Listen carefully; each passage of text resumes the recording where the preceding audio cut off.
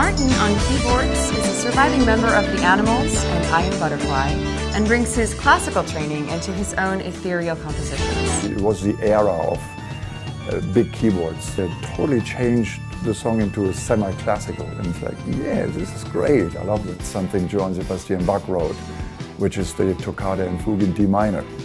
And this coincides with one of the first songs I ever learned. I was like 6, 7 years old, and my dad taught me, and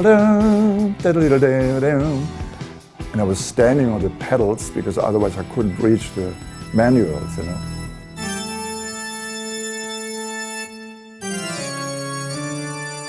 Oh yeah! Incorporate my violin as well, since I learned it as a kid, and I thought it shouldn't be just laid aside, you know. The violin started actually being incorporated back in my show when I was with Eric Burdon in the Animals, and it stayed in my show ever since.